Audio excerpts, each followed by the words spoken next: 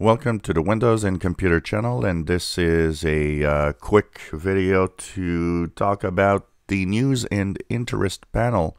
It started to roll out now.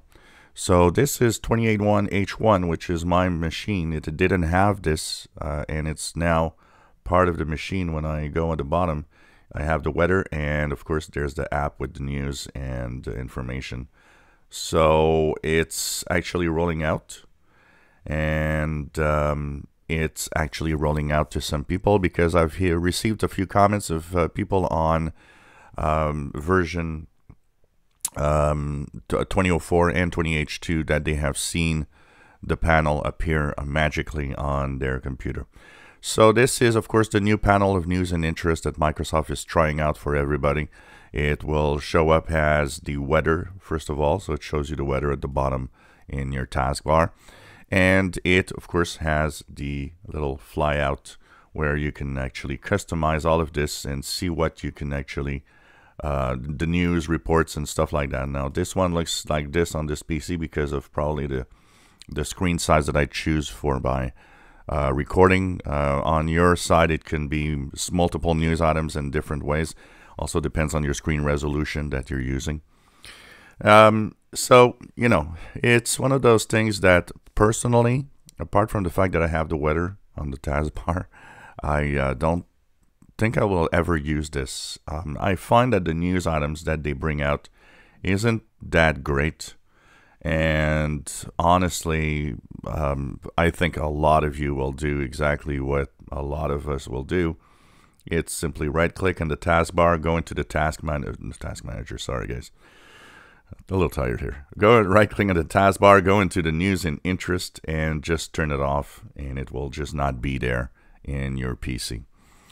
If you are curious, you can always turn it on at any time and check out the new versions if you want. As you see here, I don't have a lot of space on my taskbar at the bottom, so having that show up even with the weather is taking some space that I need, so I will probably be turning it off. On my other computer that I'm using, which is an Insider machine, I have a very high screen resolution, so the taskbar has a lot of space. On that one, I'm going to leave it for the weather, but for the rest, it's you know, one of those little things that Microsoft is trying out. The news items and stuff on it comes from Bing, so it's, you know, a way for them to kind of have us go into Bing. But honestly, I click on it. I click on the fact that you can manage all this stuff. I clicked on the fact that you can, you know, by the way, there's you can manage your interests here. So you go with the browser and manage it online. So it brings you to the Bing page, the major Bing page, if you want to, you know, just check it out. So simply, you know, if you want to try it out and manage it, just go here at the top, right, manage interests.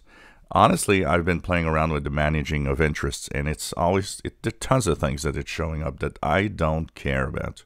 So that's another reason why, you know, I'm not interested in this.